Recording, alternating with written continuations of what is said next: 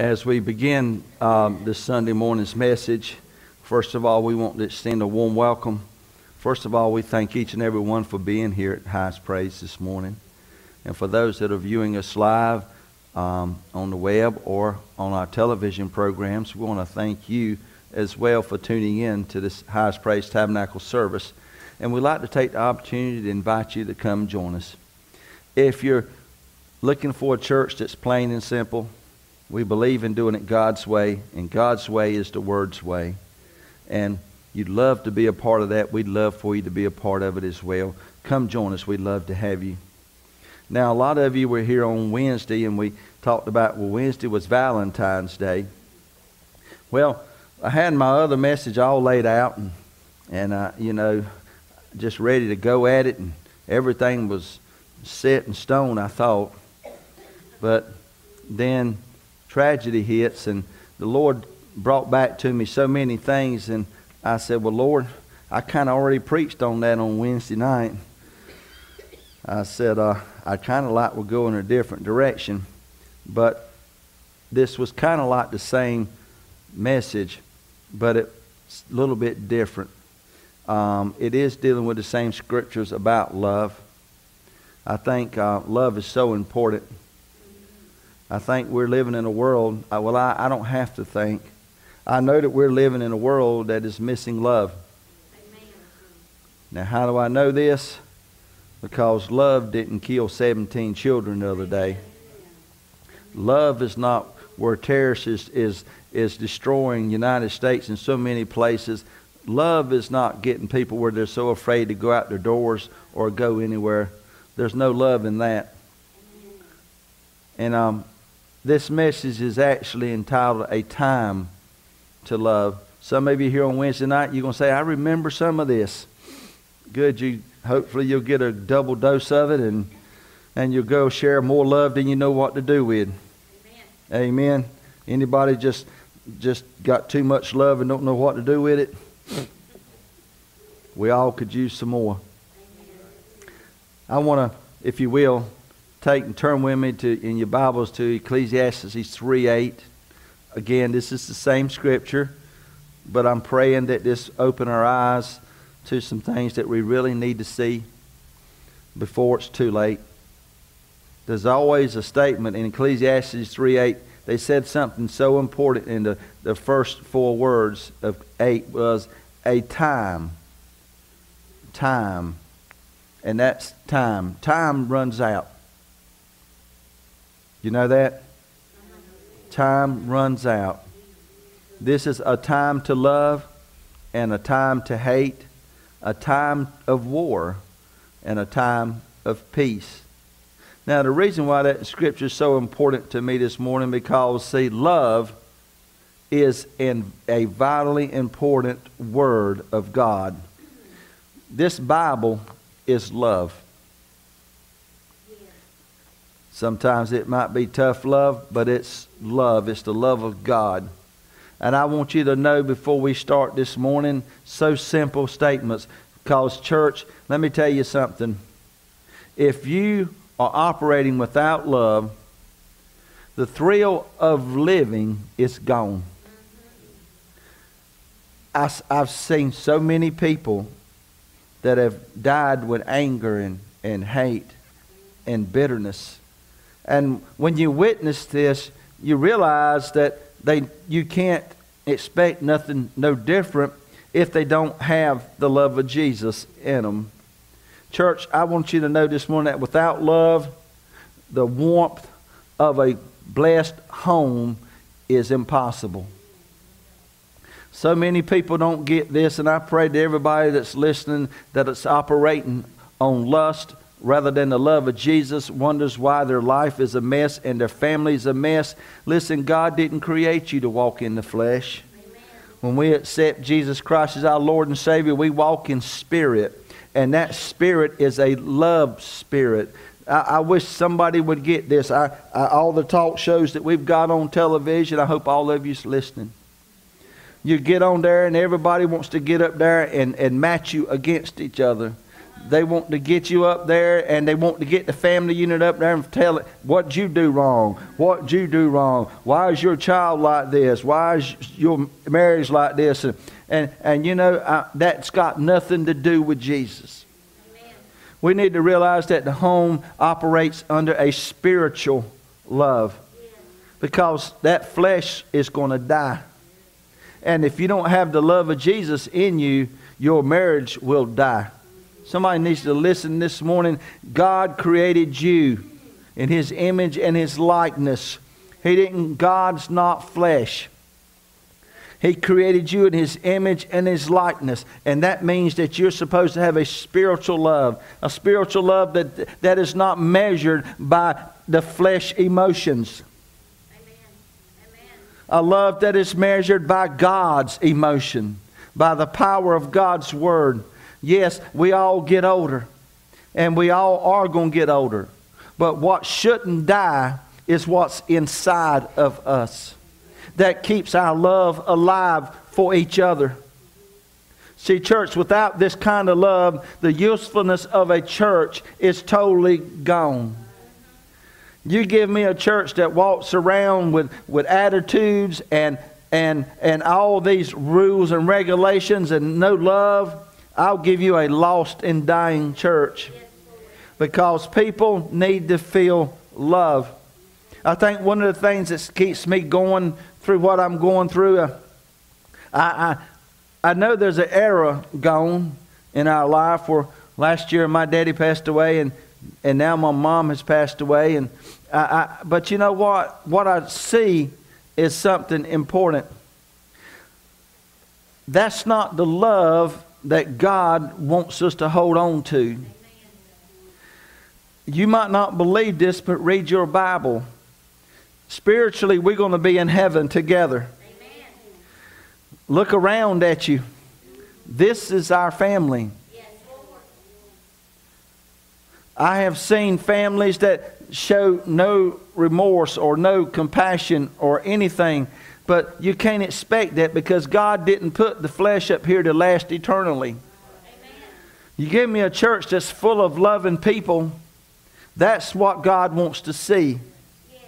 Now, loving people are those that understand you when you're on the up or when you're on the down. Church families are the ones that's there for you when you mess up or when you get up. Church love is there that sees through the outer and looks at the inner because that's exactly what Jesus sees. See, love is what gave you and I the Word of God. Why? Because Jesus died on the cross because He loved us. The greatest love. In fact, Jesus is the Word. He came to this earth to die for us because He loved us. In fact, the Bible is well known as God's love letter to all His children. The cross demonstrates the power of God's love. But did you know that a church is only as strong as the love that binds them together in their relationships? Listen, you give me a church of broken relationships, I'll give you a broken church. As I picked on my folks the other night, you give me a church where people have no problem in showing their love for each other. It's kind of hard, isn't it? I know as I held my mother last night, I thought about this.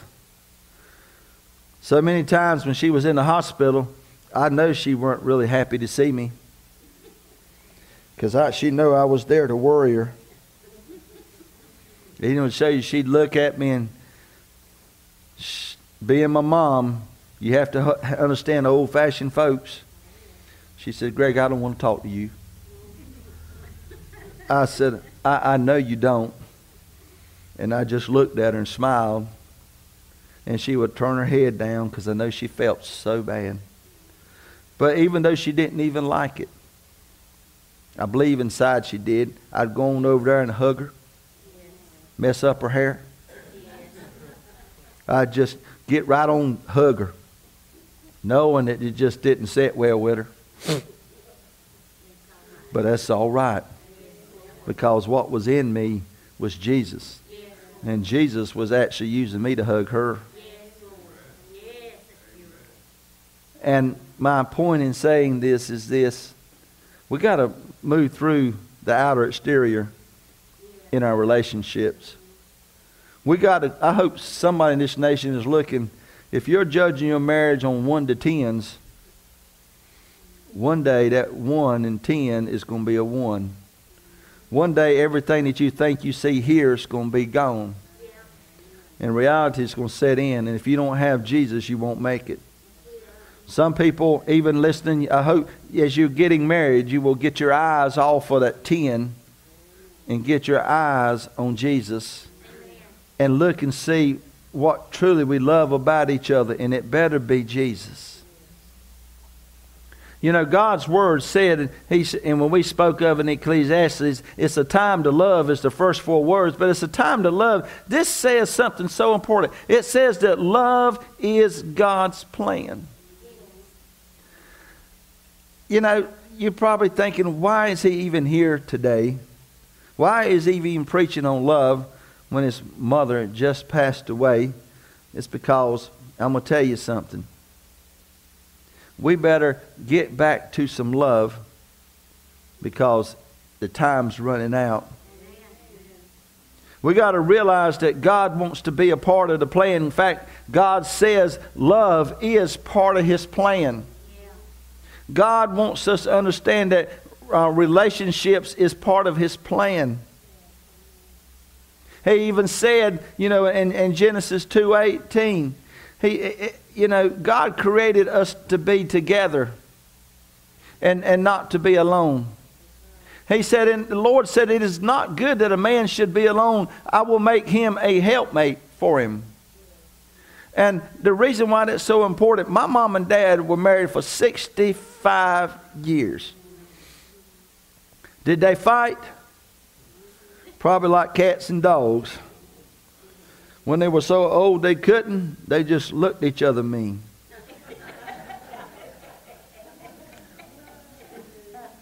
My mama could look at me in the hospital and she didn't have to say a word. And I know what you're thinking. And then she'd just go, you know. But I know one thing. God didn't expect us to live here alone. It was not good for man to be alone. So God created it. But listen, what God give man was not woman, but he give them love. He give each other's love. Because listen, Eve was made from the rib of Adam. And I told my people last Wednesday night that Adam, the rib is next to his heart. The rib also protects the heart. See, it's not the woman that God give Adam. He gave him a way of showing his love toward Adam. And love is so important. The creation of Eve was the result of love and became marriage. And no doubt that Adam, as we talk even about Valentine's and love, you know, Eve was probably one of the prettiest women on earth.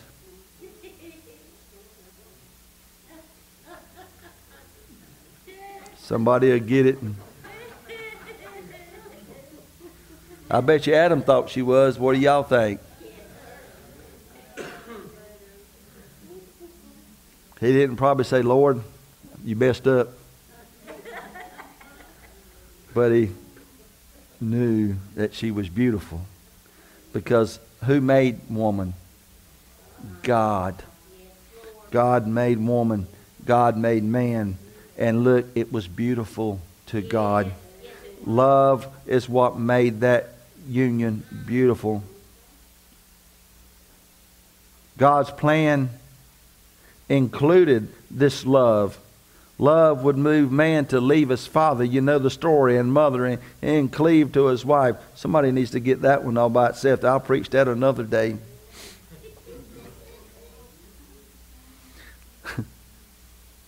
The close relationship would be a picture of Christ and his church. That's what marriage is. We need to get our eyes off the physical marriage and realize the greatest marriage of all is between us and Christ. And whenever we see that, then we can understand what the Lord said about this close relationship, how it compared the church to Christ. In fact, the Bible is very clear, and it says a time to love, says love should be expressed. Now, people have taken this and gone totally off the mark. Expressed in a godly way. Husbands are to love their wives as Christ loved what? Ephesians 5:25. We're supposed to love each other, church, the way Christ wants us to love each other, the way Christ loves us. Yes, God has given us a lot of ways to express love, and I admire my wife because when my mama was sick, Joan actually turned around and looked at her and said, "Love you." She says, "Yeah, Joan." I figured that was as close as she was going to get to "I love you" back. With that being said, what's wrong with saying "I love you"? Who's inside of you? Christ is inside of us. Do you know what Christ did? He said, "I loved you with every whooping and beating He took." Christ said, "I love you" when they drug Him all the way to the cross. Christ says, "I love you," even you're nailing me to the cross. Christ says, "I love you." He said, "Father, forgive them, for they know not what they do." And then He says, "It's finished." When He meant it was finished, no, He wasn't finished. Sin was finished. Everything that was defeating us was finished because of one word. Love destroyed the enemy. Boy, I wish all the terrorists was watching this program today. And I can tell you, I don't care whether you worship a wooden doll or somebody that looks like one. You got to understand, without the love of Jesus, that's the problem going on right now. We don't have that kind of love, that because Jesus died to destroy anger, destroy war, destroy these enemies. Christ died, and if somebody could get this in this nation of ours, all we got to do is turn to Jesus and show the love of Christ, and we would stop all this senseless stuff that's destroying us today. Can you imagine if we had a meeting among different countries and they started out saying, "We love you in the name of Jesus"? Can you imagine how many funerals would not be so sad if we didn't look back and say, "I love you," when it's too late? I know some of you are probably saying, "Well, preacher, we're just raised the old way." But you know what? That's the dumbest excuse I've ever heard in my life, because I was raised that old way. I was raised that love was embarrassing. I was raised, you better not say it, you might get your jaws popped. But I'm going to tell you something. I learned when I met Jesus that I had to have it. And if I had it, I had to give it. Every one of you in this church know I love you. And you know I don't mind telling you, even if I'm mad at you. I do like my wife does. I know I'm in trouble when she says, "I love you, but..." And I know what's coming afterwards. It's not going to be the "I love you" I want to hear. Because I know that she does it with her children. She'll look at them little kids and, "But you know why?" She says, "I love you, but you're not going to do this." See, that's what God is telling us, church. I love you, but I'm not going to let you do this. Amen. See, love needs to be conveyed. But our example of love is what's destroying this world. You know, I have to, this statement I have to say, it says, by our looks of love, our eyes convey affection. Right? I never forget, and I have to share some humor on this a little bit, because My faith is in Jesus, not in the circumstances that I'm going through. And I know that when I think about things, Jesus puts things in my heart. Of course, He gives me a sense of humor. Of course, He had to have a sense of humor. He put me in the pulpit.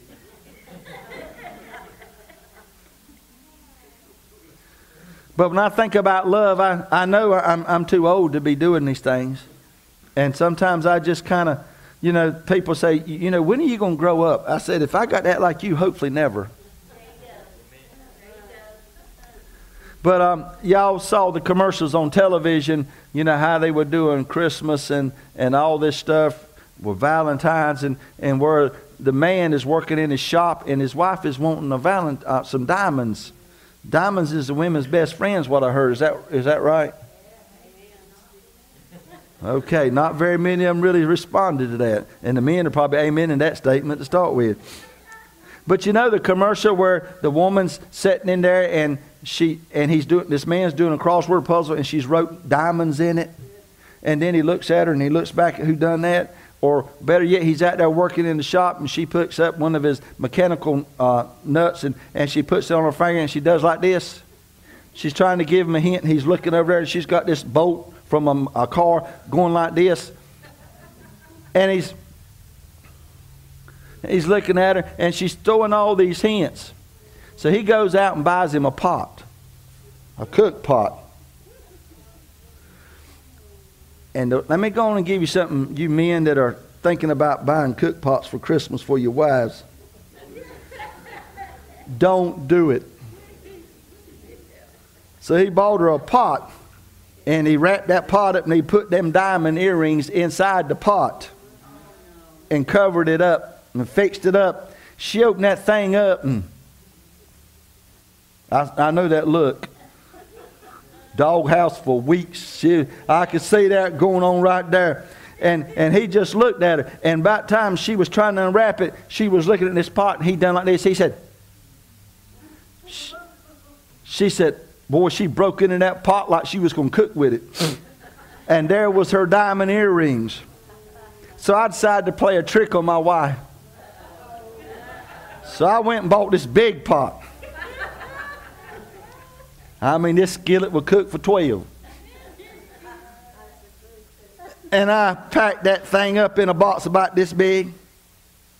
And I said, I put her I put her little diamonds in there, a little present in there. And I put it in there and hid it. I hid it. Wrapped that thing up like it never been opened. Joan opened up that big pot. Now, I know that was bad news. Because, see, I bought her a crock pot one time for Christmas. That was not a good Christmas for Greg, I'm going to tell you. I think I got me something else that next Christmas that reminded me of cooking. An electric frying pan. And that wasn't a good thing. But I watched her open that big box, and my wife, you got to understand her. She says, oh. A frying pan. And boy, she kept looking at me kind of funny, and I said, well, it's got a strainer in it. It did have a strainer. It was a nice one. It had a strainer in it. I said, look at it, it's got a strainer and everything. Trying to talk in and look at that. And about the time she opened the box, I said,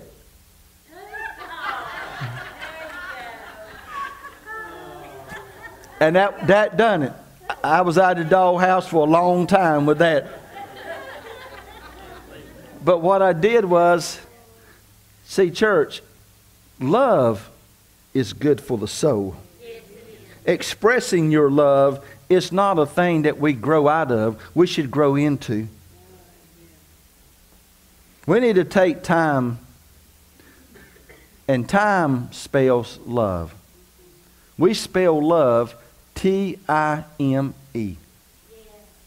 Because let me tell you something. By responding in affection instead of turning away and showing anger, we should show love. I want to just express this to you. A time to love, as we spoke of in Ecclesiastes 3:8, says love is limited by time. Love is limited. People that love each other should never never should take daily, let me rephrase this, never should go through a day without expressing their love. The Bible says never let you go to sleep on your wrath and your anger. There should never be a day when we as husbands or wives should feel unloved at the end of the day. Now I want to say this to you because, listen, every one of us have no clue of when our life will be over. And we must seize every opportunity to share the love that we have for each other. Some people say, well, I've been married for 50 years. She knows I love her. But you know what? Jesus died 2,000 years ago. Do you tell him you love him? We should share love. We should share the love, the greatest gift that Jesus give us the greatest gift of all. He says, all that speak in tongues, that's going to go away. All you that prophesy, this is going to go. All this stuff is going to leave, but one thing will remain. And that is the love of Jesus. That is what will remain. And I want to reach the hearts of people this morning, because as I look at my life, I look at the regret of being raised without a love. Don't get me wrong. My family put a roof over our head. My daddy was a hard-working man, and my mama had a tough life, but she made the very best out of it for 85 years. But let me tell you what goes a long way, church. Telling somebody that you love them and you mean it. A child will starve to death emotionally if they are raised and not knowing that they are loved. You can be mad at your children and beat them with a biker stick. But before you do, say, I love you, but. Take time to share this love. See, we can't spare the time to hold grudges. We don't have the luxury of walking around saying, well, I'm just going to be mad and I'm just not going to speak to them no more. I'll get over it one day. Listen, that one day is going to come when it's going to be your time to love has run out. I know for a fact that as this message and as we share, that hate is destroying America.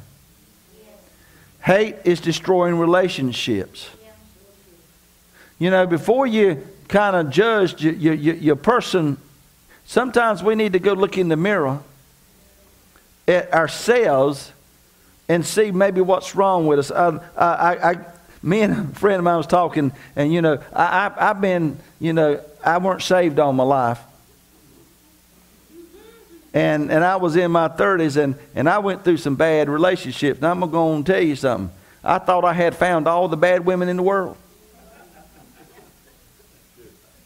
But I come to find out when I looked in the mirror, it might have not been them. I learned through this woman that love is what helps you become who you are. I'm saying this to you to tell you this, that love takes work. We think Valentine's is all about a box of candy. Of course, that's not a bad thing. Or roses. None of that's bad. But let me tell you what, it means nothing if there's not real love in your heart. We need to take time, what's the old saying? Take time to smell the roses. We need to take time to take advantage of circumstances in our life so that we won't sit back and have regrets that we have to live with, because regrets is like a disease. It will eat you away. It will destroy you. You know, and yet we have been given this gift of love. Do you know how powerful love is? Love will save the lost. Love will keep Satan from sending people to hell. Love will bring you from eternal damnation to eternal heaven. Love will stop wars. Love will stop destruction of relationships. Love will bring our children off of drugs and back on Jesus. I think if this nation quit getting addicted to drugs and get addicted to the love of Jesus, I believe we could see something change in this world. I believe the church would come back where it needs to be, because people got saved because of love.